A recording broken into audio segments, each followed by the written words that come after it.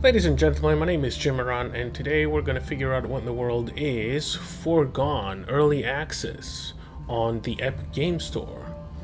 It is developed and published by Big Blue Bubble, and they haven't brought us anything extraordinary, but what they have brought us is a game that is very familiar to Blasphemous, if you've played, although the only thing similar is pretty much the play style. Everything else is about as different as you can expect it to be.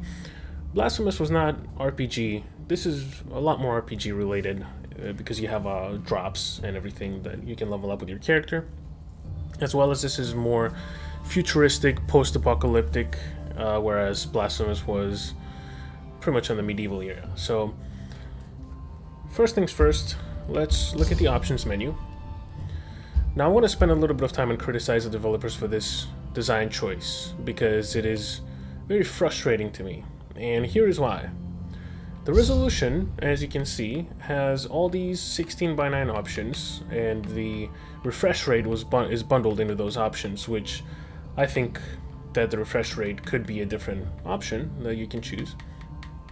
But that's besides the point, or you can set up your own custom refresh rate, which you cannot at the moment. I understand this is early access and there's going to be a lot of improvements, but there's no ultra-wide resolution.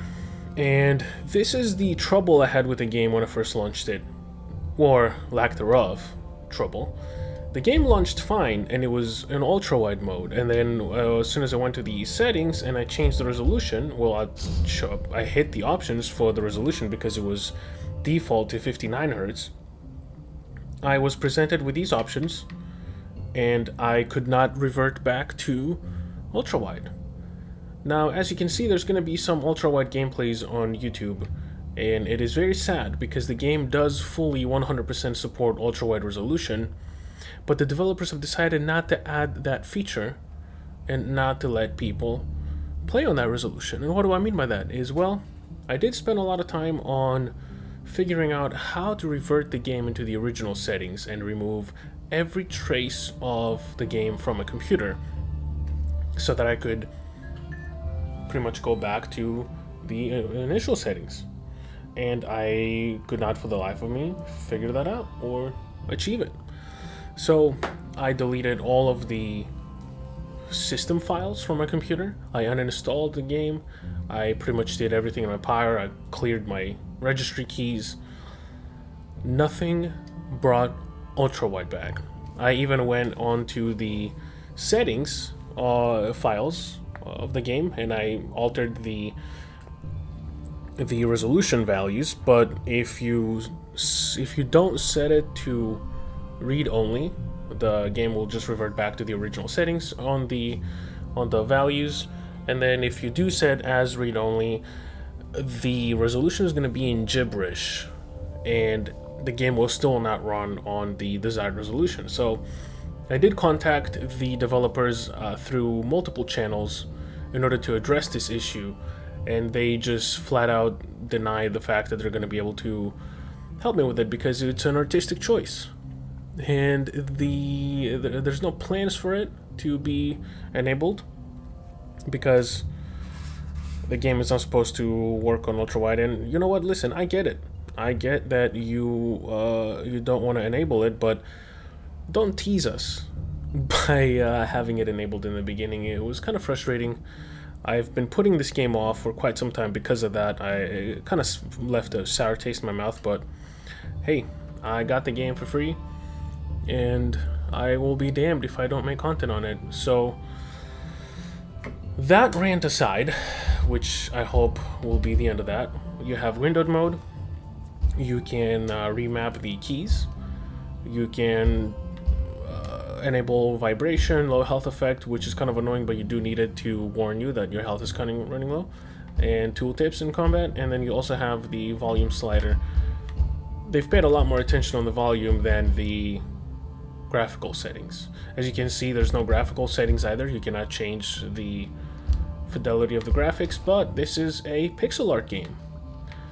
You may be familiar with how I feel about pixel art games. I'm not a huge fan of it, but I will admit that it's done pretty nicely. It's there's a lot of aesthetic going on. The backgrounds have a lot of attention. They are kind of three-dimensional in the way they move, a little bit slower than what your front backgrounds move. So overall, they've paid a lot of attention to the game, and they made it look as nice as possible. So let's kick things off with the inventory system. So this is your inventory system, and you have a few weapons. So there's a few weapon varieties. As far as I'm concerned, there's 4, and one of them, for the life of me, I haven't dropped yet. And I've seen other gameplays, people have that weapon type way before me. So one of them is a spear, and it kind of does attacks like that. Once you jump, it will push you forward, which is pretty cool. You cannot really cancel the attacks once they're happening unless you dodge or jump, and that will cancel the attacks, and it's going to be important because some of the enemies will be attacking you a lot quicker.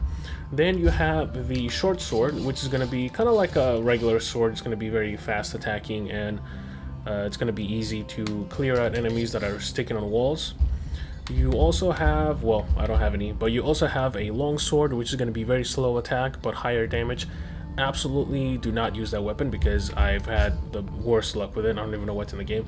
And then the final weapon type that I haven't dropped yet ever is going to be like daggers kind of deal. They're going to have a lot more swirly attacks, and they're going to have a lot faster, lower damage attacks. Then you come to your weapons. Right now I have the bow equipped, and on the top right corner you're going to see a crosshair with the number 4 in it. That's going to be your ammo. The maximum ammo you can hold is 12. And if you press Y on the controller, and for the love of God, please play on the controller, you're going to shoot. And in the combat, there's going to be an issue that I want to bring up, and it's the fact that you cannot aim who you're shooting at. So you have no control of whether or not you want to eliminate the guy shooting at you, or the melee guy that is just sitting there idle because he's a little bit closer to you, and therefore that's who the game wants to aim at. So I do hope that they do give us some form of aiming for the weapons, because I would like to prioritize who I attack with my range attacks.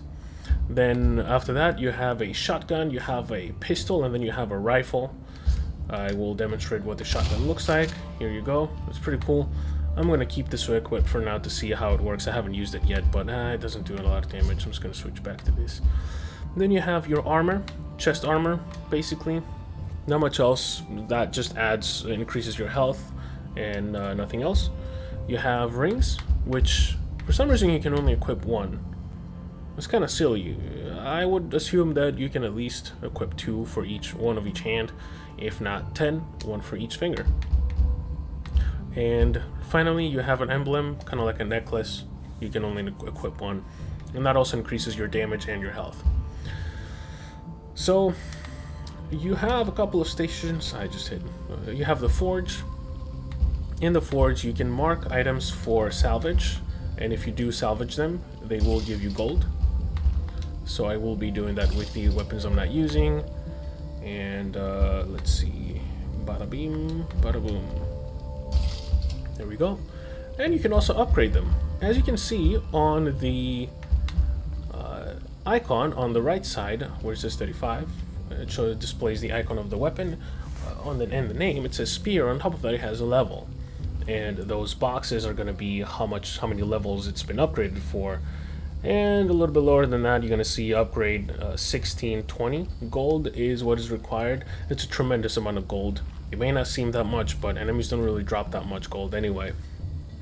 And the higher the rarity of the weapon, the more upgrades you can do to it. So the blue ones, which are going to be the regular ones, the non-colored ones are going to be the regular ones. The blue ones are going to be 2 levels, and then the purple ones are going to be 3 levels. I haven't encountered the next rarity, so we're going to be looking forward to that. And you can do that with all the equipment that you have here, which is pretty good. We're going to upgrade that thing because we need to. And last but not least, over on this side, you have the oratory. This is going to be your skill tree. You have 2 currencies. You have the gold, which is 70 on the top left, and then you have the crystals. I don't know what you call them yet, which I have 0 because I just recently died. and you can upgrade your abilities here. Now, as you can see, these are red because you can only choose one of these paths to go to. Once you choose one of these two initiating abilities, then the rest of the path is going to be locked until you actually allocate your refund your points. And you can refund them, but it does cost gold. And over here you can level up or switch your skills, which are going to be with the left and the right trigger. The restoration is going to be, as long as you hold down the left trigger, you're going to be healing, and it charges up by killing enemies.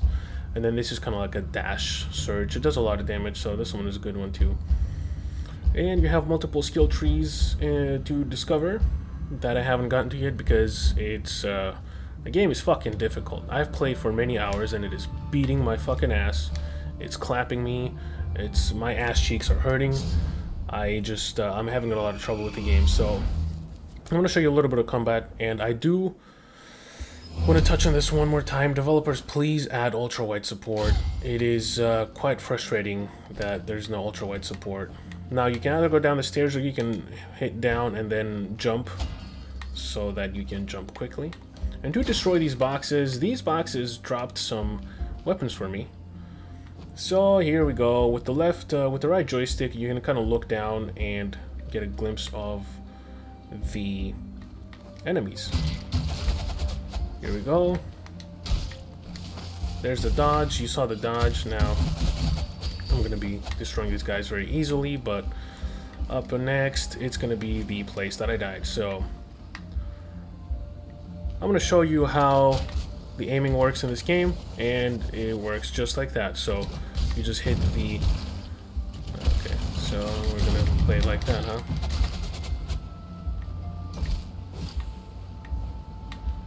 Okay.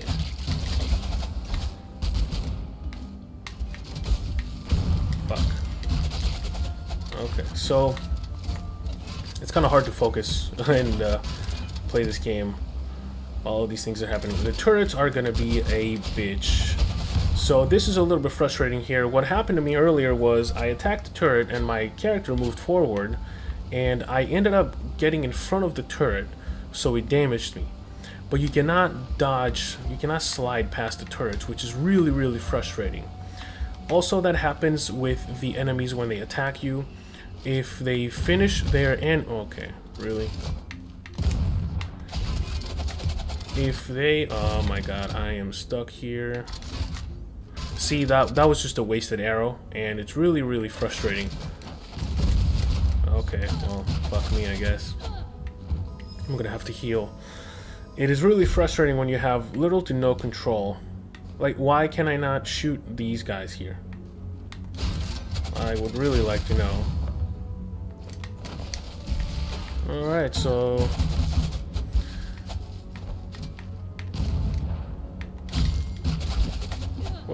Where's my chest? Didn't I die here earlier? Well, you can find out easily. If you go on the map, here it shows you what you've discovered so far and where you've died last. So, this is the guy I'm talking about. Once he attacks, you're gonna see his weapon right in front of you. If you end up going near that weapon, it will damage you and you will die. You lose a lot of health. Oh, here we go. Yep. And yeah, you're getting a glimpse on how difficult the game is. So the mechanics work very similarly to, you guessed it right, Dark Souls. Yes, I almost said Darksiders, my favorite game of all time. The mechanics work pretty much exactly the same as Dark Souls. You have the ability to go retrieve your shit when you die. If you die before retrieving it, then that disappears, and good luck to you.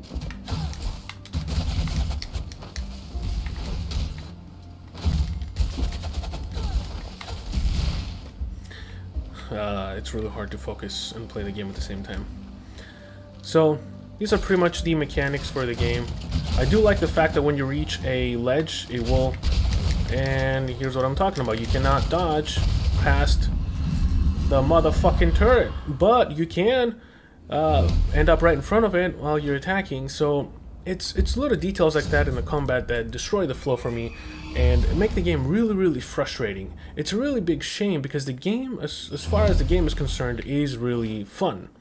I'm entirely surprised at how much fun I'm having with a platformer game, a Souls-like platformer game, if that. It is significantly unheard of that I would end up having fun with these types of games. And I kind of demonstrated that by accident, how if you walk in front of that dude, you do get fucked. Well, here you go. And that fucking sucks. And I don't think it has to do with skill so much as it does with the fact that the game just has really frustrating mechanics.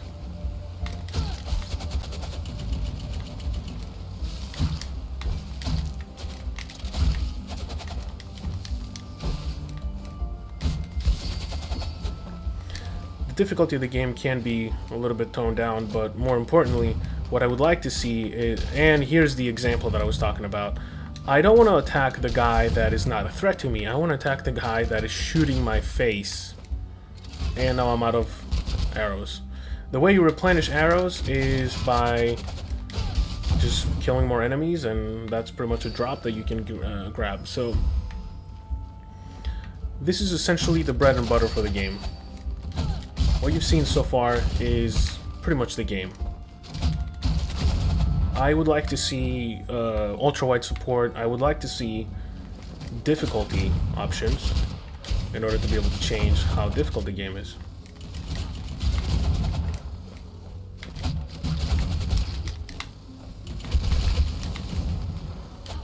This sucks. This is where I died last. I wish I hadn't died, obviously, so I can grab my shit, but we're way past that now, aren't we?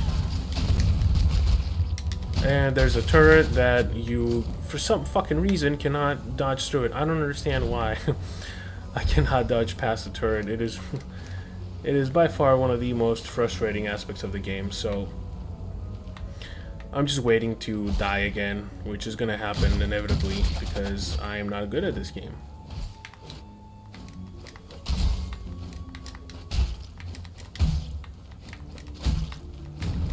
There we go. That took a while. So, there you have it, guys. There's another thing I want to criticize about the game, and that's the fact that there's an exclusivity with the Epic Game Store for a year. By the time this game comes out on Steam, it's going to be March 1st or March 31st, I believe, of 2021. I hardly believe anyone is going to be interested in the game by then. And if they are, perfect, there's going to be some sales and everything. It's an absolutely fun game. I do appreciate how fun the game is, and the fact that it's managed to grab my attention, someone that absolutely hates platformers and pixelated art games and Souls-like games. So I would like to see a, I don't know, a difficulty option so that, you know, the more hardcore gamers can pretty much wipe my ass with it and beat the game in like 5 hours, and chumps like me can still have some fun while pretending to steer the boat's captain, kind of like Andy or Dwight in The Office. Yeah, it was Dwight when he was pretending to be the captain. So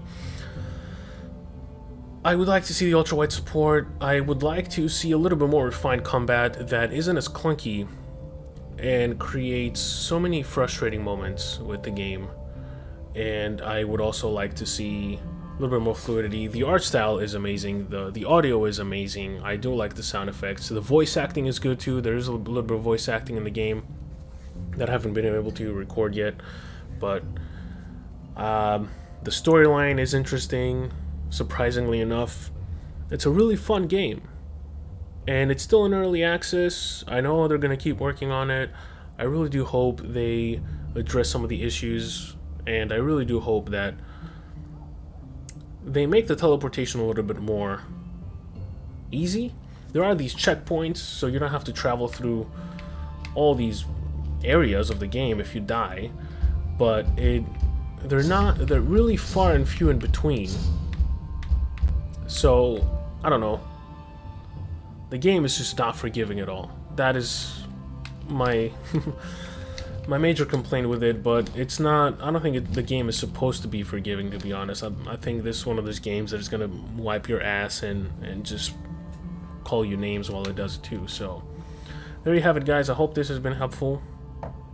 See you next time.